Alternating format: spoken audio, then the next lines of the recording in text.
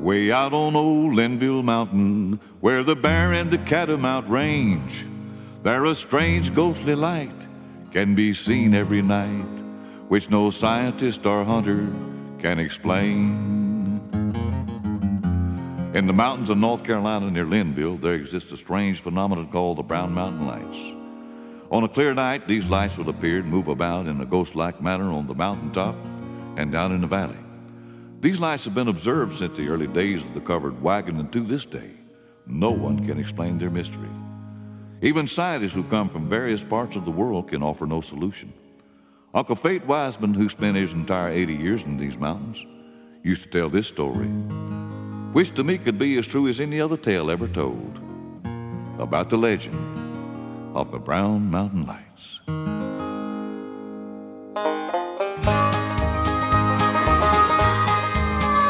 In the days of the old covered wagon, when they camped on the flat for the night, with the stars growing dim on the old high gorge rim, they'd watch for that brown mountain light. High on the mountain, then down in the canyon below, it shines like the crown of an angel and fades as the mist comes and goes. Way over yonder, night after night until dawn, while a faithful old slave come back from the grave, while he's searching, searching, searching for his master who's long, long gone.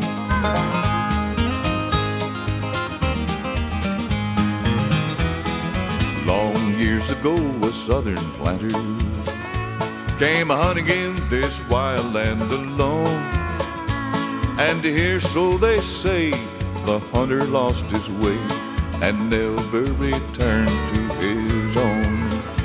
While his trusty old slave brought a lantern, and he searched but in vain day and night. Now the old slave is gone, but his spirit wanders on, and the old lantern still casts its light.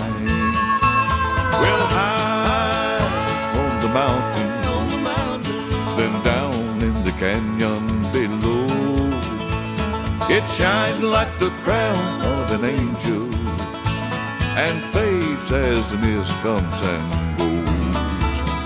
Way over yonder, night after night until dawn, while a faithful old slave come back from the grave, while he's searching, searching, searching